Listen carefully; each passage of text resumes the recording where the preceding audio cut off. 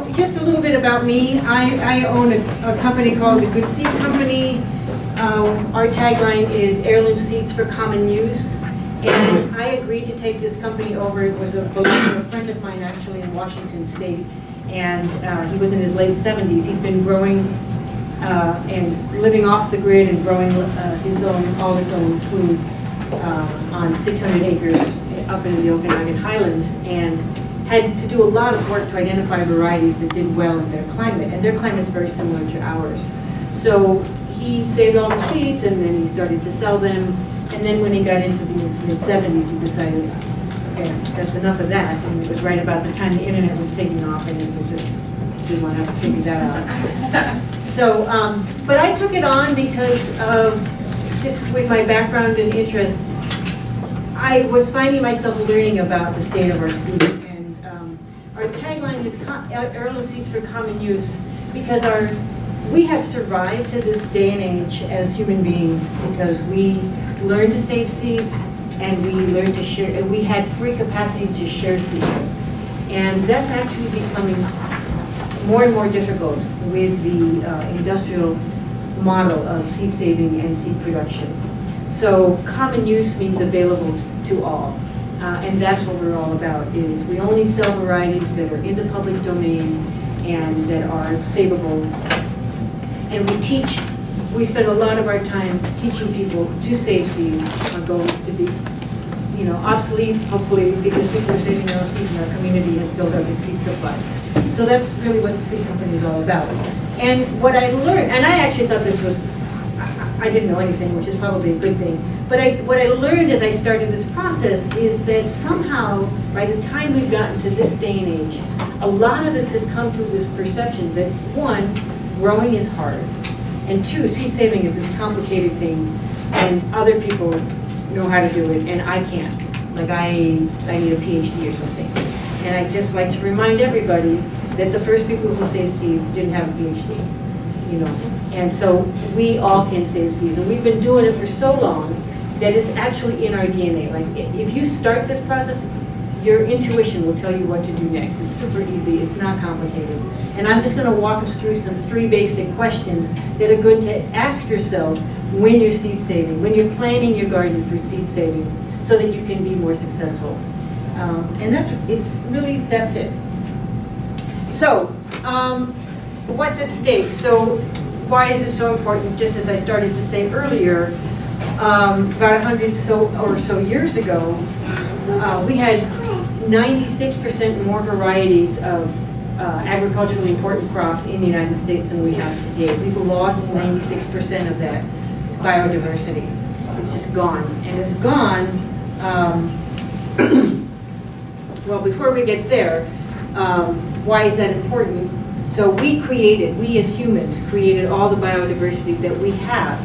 And we've done that over 16,000 years of just identifying crops in the field that we liked and selecting for characteristics that we appreciated, and then saving the seeds from those varieties that we liked and sharing them with others.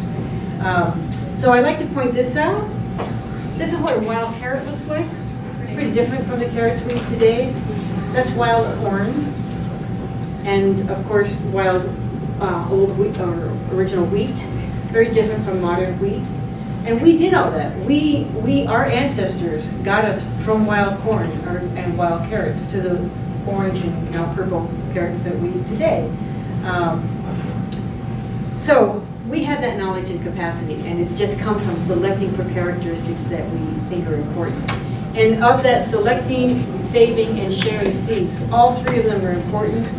And sometimes I argue that the most important of those is the sharing, because it mixes up the DNA and it maintains the biodiversity. And if you think about it, pretty much every species on the planet requires a mixing up of the DNA to keep the vibrancy of the genetics strong. We have cultural mores as humans in every culture that prevent us from procreating with our siblings, because we know that just doesn't produce strong bonding. So, we as humans do that, and pretty much every species on the planet does it, and so do plants. And so it's really important to allow allow the DNA to mix. And you do that by sharing seeds with others. I'll take just a quick second. There's a gentleman named Will Bonsall who tells a story. He's a farmer in Vermont, and he tells a story of there's a hollow in the northern parts of Vermont where about 100 years ago, all the farmers grew one type of corn because it did really well in this hollow, which tended to get a lot of frost. And I think it was called white manure or something. And but corn, as we'll learn in a minute, hybridizes very quickly and cross-pollinates pretty easy. And corn pollen can travel long distances, over a mile. So if you're wanting to save a particular variety of corn, you want all your neighbors to grow that same type of corn. But corn also is subject to inbreeding and genetic, what's it called when it, I'm blanking on it, but when the genetics will go down pretty quickly if you don't share the seeds, if you don't mix up the DNA. The word will come back to me. Depression. Pretty quickly. But at any rate, what is it? Depression. Depression. There we go. Thank you. So anyways, in this hollow, what they would do is at Christmas time, so everybody grew white lightning, midnight lightning corn, and it was because it was a good sweet corn, but you could also feed it to your domesticated animals, and it also made a good flour corn. So anyways, at Christmas time or in the holidays, everybody would go visiting to all the other neighbors' farms, and you would bring a mason jar and a bag of corn from your own stock. And you'd go to before you went into your neighbor's house, you'd go to his barn, or her barn, and you take out a scoop of corn into your mason jar, and then you dump your corn into his stash. And now you had some of his midnight lightning corn to take back and plant, mix up with yours and plant, and he had some of yours. And if everybody did that, it kept the genetics and prevented genetic depression of the corn. So. Okay, so now the last thing about this is that in order to do that, you have to have a variety with stable genetics, and this is what we call open pollinated or heirloom seeds. Heirloom simply means that all the, yes? What would an example of unstable genetics be? So a new hybrid, and we'll talk about that in a minute. When you first cross-pollinate two plants and produce the progeny seed, the genetics are pretty mixed up in there from two different varieties, and you're less able to predict the outcome of the progeny seed, and we'll walk through that in a minute.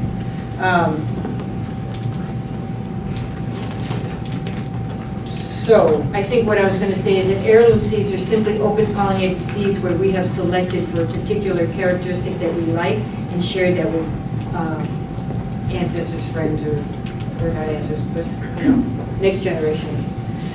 So back to this question of how did we get here. How we got here is in the seed industry has started probably over the last 60 or 70 years, started to develop, or actually it's probably closer to 100, has developed more and more hybrids. And a hybrid seed is where you have two parent varieties that have a characteristic that you like, and you've inbred them so you can be guaranteed that the genetics will always produce that characteristic that you like. And then you crossbreed those two inbred parents, and you produce a new variety that's this special great hybrid. And the food that you eat from that hybrid seed is going to be great and delicious, but the seed that hybrid plant produces is going to have messed up genetics. And I often talk about this in the context of dog breeding because people seem to get that easier. So if you think of, these new poodle-related doodles, right, whatever they are, labradoodles. So somebody has taken, so when you make a new dog breed, I think we all understand, the dog breeder is selecting for the characteristics that make that labradoodle. And now all the labradoodles have really stable genetics. And the same thing with the poodle. But now when you cross the poodle and the Labrador, you get a lot of cute puppies, but they're going to be all kind of mixed up. Some of them are going to look more lab, some are going to look more poodle, some will look like what we want is a Labradoodle. To to create the new breed of a Labradoodle takes a lot of crossing of these next generations until you can sustainably produce everything that will always look like a Labradoodle. Does that make sense? You're going to be doing that for several generations.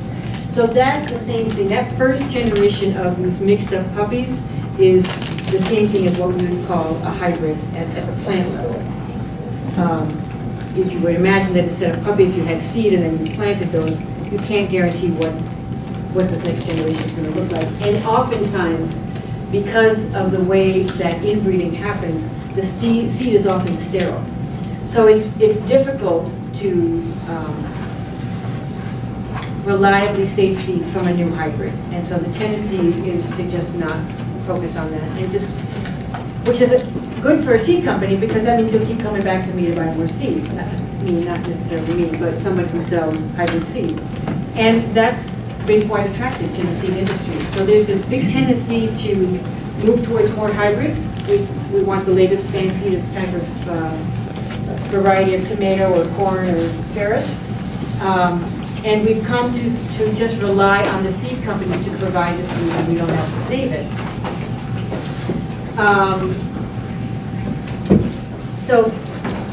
So the seed companies are making more hybrids, so there's less open pollinated seed. And there's more plant patenting. So now the seed companies are also claiming that they own the genetics of these new varieties. And that limits our access to them. And they're controlling which varieties they're selling. So we are losing the varieties because we're losing access to the seed. There's also genetically modified seed, which is also impacting the variety of seeds available to us. And then there's the consolidation of seed companies. So it's worth breaking this up because I don't think we necessarily know this. Up until 2017, between 2013 and 2017, the industrial seed industry was dominated by six major companies. The big companies are, the chemical aspects of these companies are in red, the seed companies are in blue, and the green companies are genetically engineering companies. But they manage over 90-some-odd% of the industrial seed supply for the world. And then in 2017, and you'll notice that the major, and the size of the circles has to do with their market share. And of course, we're all familiar with Monsanto. That name, it rings a bell to everybody, whatever you may think of them. But you'll notice that the market share is held by chemical companies, and they own seed companies. And then in 2017, there were 3 major mergers in the tens of billions of dollars, and consolidated these. Monsanto merged with Bayer, which is the little one on the right you can't really see, for $66 billion. DuPont and Dow merged for $130 billion. And Syngenta, which is a chemical company, merged with a company that nobody had ever heard of called Chem China, because they were out of China and nobody knew they existed. They're the largest chemical company in China. And this is what it looks like today. So now we just have 3 major players. Monsanto has disappeared. It's now fully owned by Bayer. So the name Monsanto is likely going to disappear. And then DuPont and Dow have come up with a new name, which I can't, Corteva, I think is what it is. Yeah, Corteva. And Syngenta have been subsumed by Chem China. So it's just an FYI. And the decisions that are being made about which seeds are important are being made by a chemical company. It's just a different mindset than the way we as gardeners think about seed. I'm not going to go into it too much more. There's a community conversation happening this afternoon about the seed industry and the issues with it and the solutions that we can come up with, and I invite you all to attend. It starts at 1:15. But I do think it's important that we all know what's happening. So, back to us and why we want to save seed, and why biodiversity is important. All the species that are still on the planet today have the ability to be adaptive to change. So we've got algae and sharks and flowering plants and bees that have been around at least 30 million years. And they have all learned to be adaptive to change. That's a key to resiliency. So biodiversity is important for resiliency. And as humans, we're still trying to figure that out. And in order to survive, to figure that out as humans, we have to be able to eat. In order to be able to eat, we have to be able to have access to biodiverse and resilient seed. So I do also just like to point this out. People often ask about the seed vault in Norway. This is the work of Carrie Fowler, an American conservationist who gathered seeds from all over the world and had them buried, Norway build this, it's called the Doomsday Vault, and it's saving a supply of open pollinated seeds from every country in the world under about a mile of permafrost on an island called Svalbard in the North Pole. And that's fabulous, and that's wonderful, and that's amazing. It's one of the few things every country in the world has agreed to without any issue or frustration, because we all get that seeds are important. But it's under, a mile in Norway, and that's not going to do us in the Flathead Valley a whole lot of good, if in fact the world does have a catastrophic effect. So, which is why we want community seed saving programs. So, Free the Seeds is focusing on community food systems. They're very important to our viability as a species and as a community, and of course at the top of that starting point, which is producers and food, we need to start with seed. So saving our seed and providing a local seed supply of vibrant, biodiverse, genetically strong seed is key to a vibrant system. All right, so that's my plug about why we should save seed and why it's so important. And now we're going to get to our questions. We're going to focus on these 3 questions. I'll walk us through them one by one, but here they are. When you want to save seeds, the first question to ask yourself when you're going to grow the plant is, are the seeds I'm about to plant going to produce progeny seed that will grow true to type? Will it produce basically the same plant that I grew today? So that's called true to type.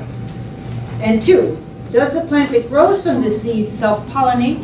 Does it pollinate itself, in which case we call it a selfer? Or is it promiscuous? Does it cross-pollinate? So are they selfers or crossers? And 3, knowing what kind of seed I have, a selfer or a crosser, what do I need to consider when I'm planting that seed? So those are the 3 questions. So will my seeds grow true to type? So this is the open pollinated versus the hybrid. We walked through that already. Hybrids, generally speaking, will not grow true to type, and GMO seeds will not grow true to type. I'll get to GMOs in a minute. So just basically you want to be able to start with an open pollinated seed. Now, the scary part is that I used to be able to stand up here and say open pollinated seeds are in common use. Now I have to be careful about that, because the seed companies are taking those hybrids and doing the work to convert them into open pollinated seed, but they're doing them under the constraints of a patent, so that even though they're open pollinated, and they may sell it to you, and you may have a license to plant that seed and eat the crop that you grow from that seed, you may not have a license to save the seed from that crop. That's what's happening here. So that's pretty freaking scary to me. So the Good Seed Company only sells open pollinated seeds that are in the public domain. All these things are hundreds of years old. And I don't look at newly open pollinated seed, because that's just not what we're all about. Because I want to be able to have confidence to say, you can save this seed, this is your seed. I also want us to understand that I believe this is our right as humans to have access to these seeds. And it's just incredibly devastating to me to see that we're limiting that capacity from a mindset that has no understanding of our history and our future. Okay. So the thing about hybrids, if you buy hybrid seed, again, there's nothing wrong with hybrid seed for eating. The package will either say hybrid on it, and I've circled it up there, or it will say F1. In Europe, because that's just a scientific term for the first generation. Filial one is what it means. And in Europe, they tend to use F1 as the designation. In the US, we tend to say hybrid on our package, but it'll say one of the three. Now, I want to point this out. You'll notice that the middle packet says organic. And people kind of get confused between organic and hybrid and open pollinated. What do all these terms mean? So I want to take a minute to talk about that. Organic has to do with the way we grow our food or our plants.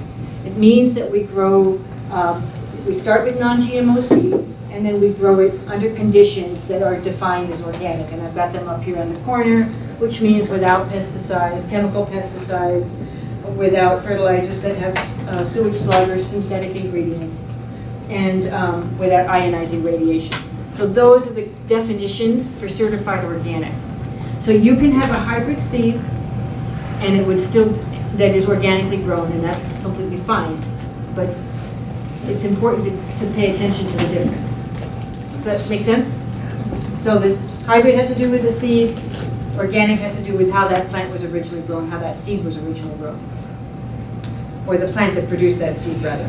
Moving on to GMOs. So the Yes. absence of hybrid or F1 means it's open pollinated. Yes. They don't label it. Unless it says GMO, and you won't. So for GMOs, just so you know, GMO seeds are currently not available at the backyard gardener's level. So you should not, at least for the time being, ever have to deal with a seed packet that says GMO, but they are required to label it if it's in fact GMO versus GM. That's a below the same. Go ahead.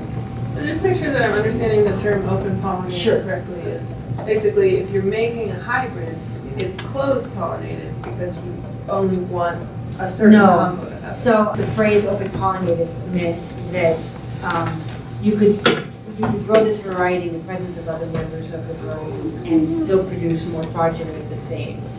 Whereas when I'm trying to make a hybrid, it's highly engineered in terms of the cross-pollination. I pick a very select inbred parent of one line that has, I don't know, you know, the yellow banana pepper, and then I have another inbred parent of another line that's got a particular chipotle flavor. I'm making this up as I'm going, you know, and I produce a hybrid that's yellow and makes a chipotle flavor.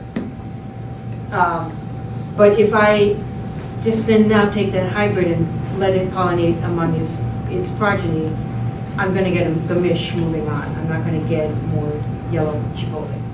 So does that make sense? Yeah. So Okay. open pollinated means both likely that the seeds that you're buying were created from plants that were just hanging out with other plants. And their genetics are stable. Right. I haven't just been, two inbred parents haven't just been cross-pollinated. Okay, so just a minute about GMOs.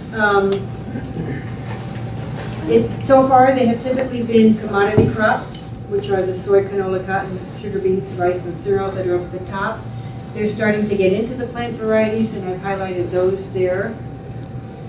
Historically, genetically modified organism plants were developed in order to create a mechanism for being able to treat a field with an herbicide without impacting the plant of interest. And not surprisingly, over time, the herbicide, the herbs that we were trying to kill developed a resistance to the herbicide, and so we've not been successful. That approach has not been successful. Let me just move on here. And the reason I am stopping myself is that we used to be able to rely on the requirement for labeling of genetically modified organisms. And this was mostly through the work of Monsanto, the way they did this is they had an organism that was from a different species that they had to inject in a laboratory process into the genetics of the plant. And so that was a genetically modified organism. But now, you can actually modify the DNA without inserting an organism, gene from a different organism. So that labeling actually is going to be going away, although it's going to be producing the same result. So you won't have access to that knowledge about GMOs that we used to rely on, which is where organics is going to become more and more important as a definition. So the second piece that I think it's important to know, because this goes back to the organic and the understanding about how plants are grown.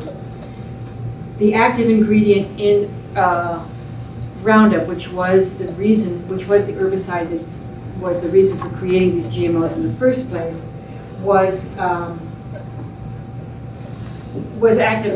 broad spectrum herbicide. Great, okay, fine. But now what they've discovered is that I'm not going to go through the mechanism because I realize I'm talking too much and I haven't gone to the seed saving. I apologize. What I want to say is that the mechanism by which glyphosate works, which glyphosate is the primary ingredient in Roundup, is it's a desiccant. And so they have discovered that it's actually a useful product to spray on any plant, whether it's a GMO plant or not, towards the end of its life when you're trying to mature the seed. And the crop where you're trying to mature the seed is wheat, right?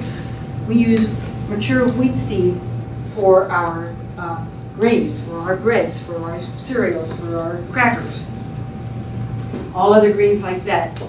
And it turns out if you spray glyphosate on the crop while it's trying to mature, you can speed up and you can kind of dial in the timing of maturation. So it's a very efficient system from a farmer's perspective. And we have now absorbed a whole lot more glyphosate as consumers than we used to, because this application towards the end of a plant's life doesn't require, it's useful on all plants whether they're genetically modified or not. So there's no way to know whether, unless you buy an organically grown product, unless you buy product from organically grown food, there's no way to know whether it's been treated with glyphosate or not. So these are pre-harvest desiccation crops: corn, cereals, oilseeds, legumes, sunflowers, potatoes, and cotton. These are products where they have identified glyphosate in the products. These are things that our children are eating. These are things that we think are safe. Yeah. But, and I don't mean to point out Kellogg's, this is probably just where I cut this out. You know, no one's paying attention. No one's telling us this is just happening, period. Okay, so let's go back to what we can do. Let's go back to our seed saving. In order to understand about sulfurs or crossers, let's just take a quick look at the parts of a flower. So the green stalk in the middle is the style, and at the very top is a stigma, that thing that looks like a helipad landing surface. So that's where pollen, that's the female part of the plant. That's where pollen, which is made by the anthers, those two yellow things.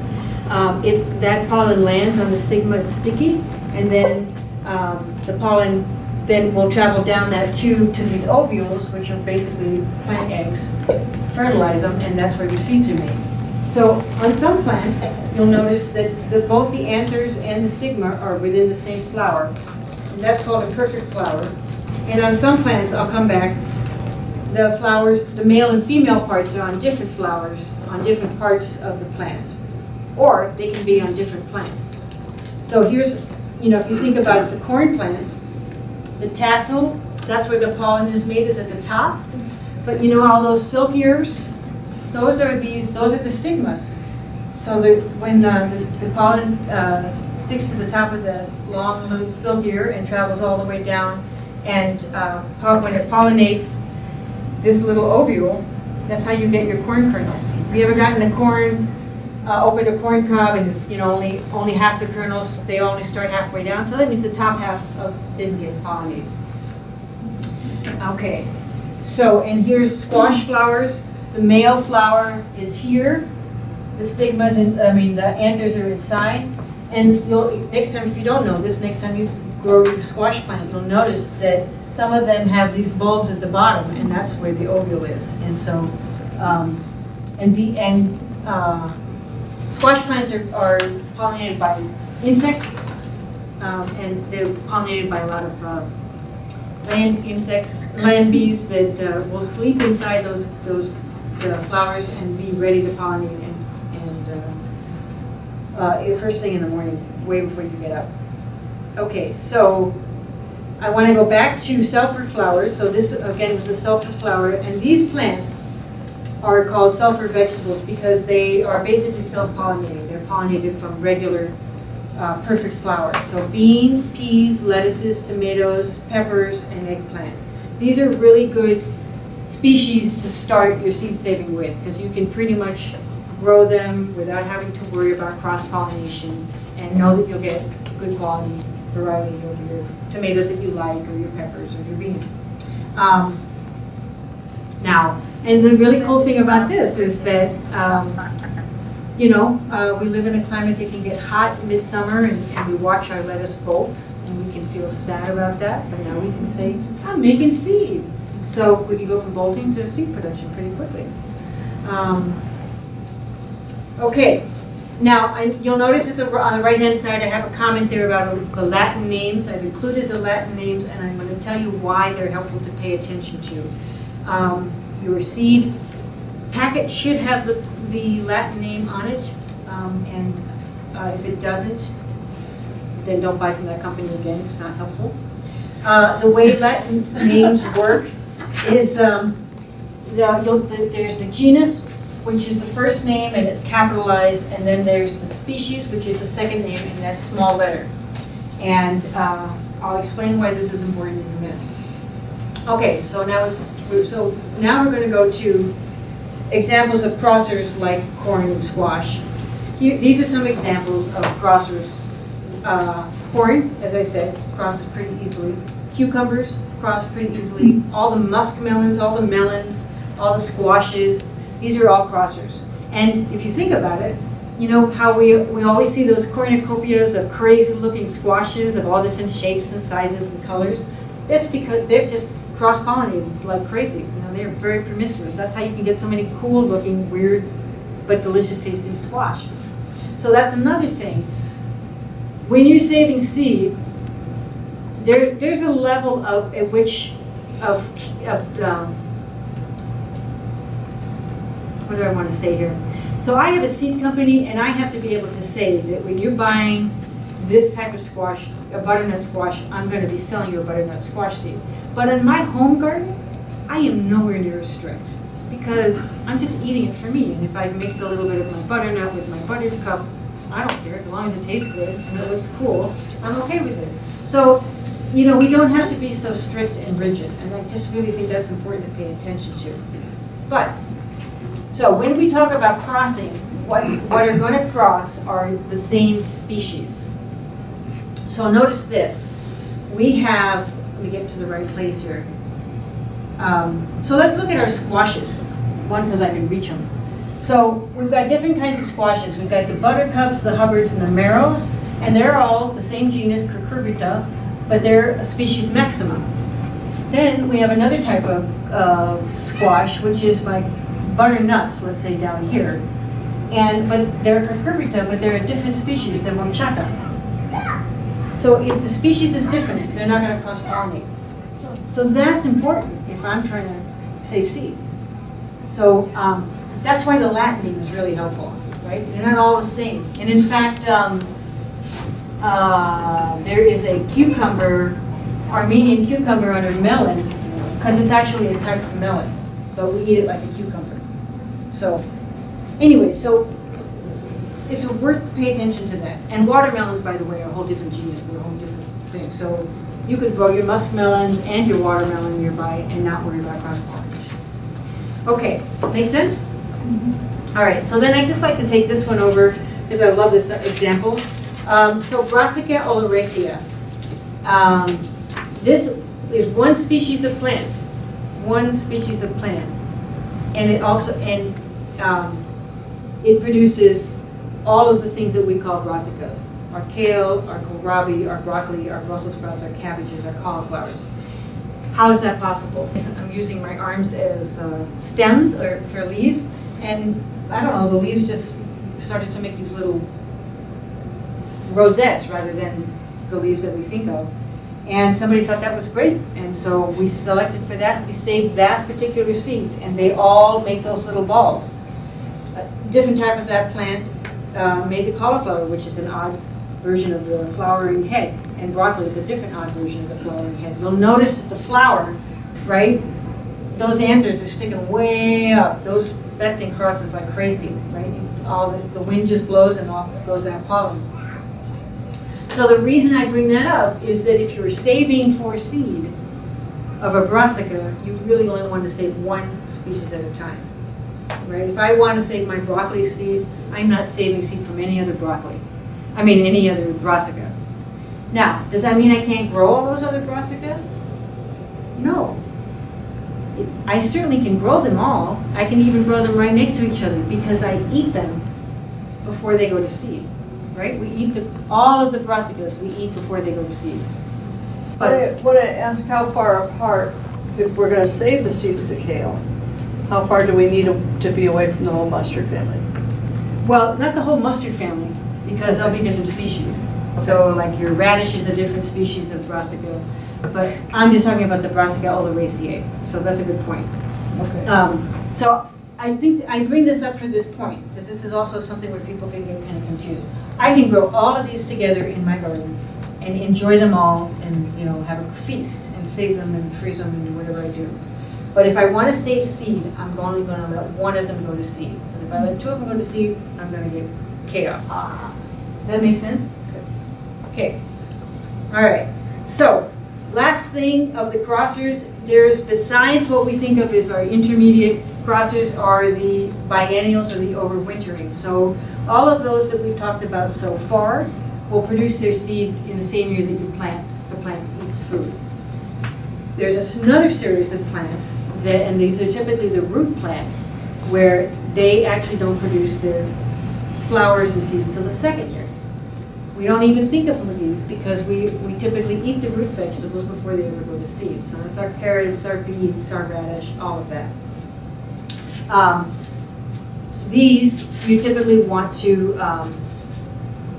there's a special process for saving them in the winter time. Some of them you can save here in the winter, keep them in the ground with a lot of mulch. Some of them you actually need to pull up and keep them in wet sand at about 50 degrees and then replant them in the spring. And the thing about these plants is for them, what they've done is they put all their energy into their root for the winter time, to make it through that first winter. So all their energy has gone into making that root that we now think is a delicious carrot.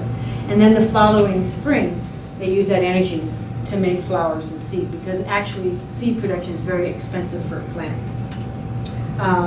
Okay, so these just need a little more thought.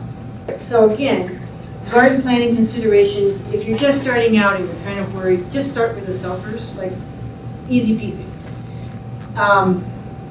Here's the thing, tomatoes, you can save those seeds when the fruit is ripe to eat, the seeds are mature. So literally just squeeze the seeds out from your tomato when you harvest it, and now you've got seeds that's ready to save. This is corn that's ready to be harvested. That's not very attractive for eating, right? This has been left on the plant until it dried, because we're saving seed. Same thing for peas and beans. And what else is on my plants? So peas and beans, you're going to leave those pods on their vines until they're ready to be, the seed is ripe. So the husk is going to be crispy and dry, which is way past the eating stage. So that's, you got to think about, I got to save some of these, and you want to save some pods. If you've got 6 or 7 different plants, save some pods from each of those plants, because they're all got slightly different genetics. Don't save all just from one plant. Make sense? Okay, peppers, you want to wait till that fruit is mature. So even if you're growing a green bell pepper, we're actually eating those green bell peppers when they're immature. So you leave it on the plant until it turns its rightful color, which is red, and then you harvest it. Lettuces, same thing. You want to let the seed head dry on the plant. Now, crossers. So we want to grow those squashes together, right? But what do? So here's what you do. Believe it or not. Remember I told you that the land bees sleep in those flowers? So you will never get up earlier than the land bee. It will be already awake and pollinating your female flowers before they sleep in the flowers. You can do. You'll notice here's a female flower, because I can see the bulb at the bottom. When I've seen the flower, and it's already going to be ready to be opening, but it's not open yet, I tape it closed. And I do the same thing with my male flower. And I decided, okay, I found my male flower. And then I take my male flower's anther, and I use it like a paintbrush. I open my female flower. I paint the pollen onto the female flower, and then I tape that flower back up again. And then I somehow remind myself, this is the squash I want to save for seed. So it's a flag, it's a sign, it's a don't touch, it's a siren, it's whatever. So if you get an accidental cross-pollination, so I had last year these zucchinis that crossed with butternut, and they were awesome because they were like these giant butternuts, but you can't save that and grow those. Well, you know, you can. You'll just get a gamish and just keep selecting for the one that you like and keep saving it. And over a couple generations, it's not going to be as complicated as a true hybrid. And just keep selecting for the variety that's closest to that awesome flavor. And you've now made a new species, and you can call it, or not a new species, a new variety, and you can call it whatever you like, and share the seeds with your friends and neighbors. Okay, but do it over like generations. Yeah. To get that. Just keep saving the seeds. Yeah, and you'll get some kookiness, but it's not going to be as complicated as if you're going from a true hybrid, for sure. Okay, so when you've got crossers. Is that like that athletic tape? Is that what you use? Oh no, I just use like the blue sticky tape. Okay. Or masking tape. This we did saved some seed for two bear, and we just made an isolation cage for them because the carrots are insect pollinated, so this protected them. You can also plant at a distance that's farther than the pollen will travel, either by insects or wind, depending on the plant. You can also time plants differently, so some will flower earlier than later. These are mechanisms that people have evolved for managing that capacity for cross-pollination. You know, or only grow one variety of your Brassica oleracea that season. This has a description of each of the plants, what their name is, how they're pollinated, the isolation distance, and you'll notice corn is up to 1 mile. I mean, it's incredibly hardy. The number of plants in an ideal seed you want to be saving seed from, and some seed saving notes. And again, these are for people who really worry strongly about purity. For the backyard grower, we're a little less strict, which is why we have all this biodiversity that our ancestors gave us. It's fabulous. I think there's over 10,000 varieties of rice alone. It's incredible. So, and this is the advanced. Okay, so lots and lots and lots and lots and lots and lots of resources available online, YouTube, books. The Good Seed Company, Flathead Grows Community Seed Library, Center for Sustainability and Entrepreneurship all have workshops, and at least the Whitefish School District Education, Community Education System all have workshops that are free or nominal cost for learning more. So there are a ton of resources available for you. And then this is a plug for our community seed library. We have a community seed library in the Flathead Valley. This is a partnership with the Good Seed Company and Imagine If Libraries. It's dedicated to helping teach our community to save seed and build our seed supply. So I really invite you to participate. Think of saving seed for them. Think of coming to a seed packing party. Think of offering your resources at a workshop. You are the means by which we can build a resilient seed community. And come back to Free the Seeds, host a workshop, host a booth, share your knowledge with others first Saturday in March, as you know. And lastly, I wanted to do a plug for arrowmontana.org, arrowmt.org. It's an organization dedicated to sustainability. It is the foundational sustainability organization for our state from 45 years ago that promulgated the excitement, interest, and energy that produced the legislation and organizations in our community today related to renewable energy and sustainable ag. And they now are dedicating their efforts to helping empower communities build resilient food systems, because that's the next level. Any level of donation on a regular basis will make you a member, and you will be supporting yourselves and your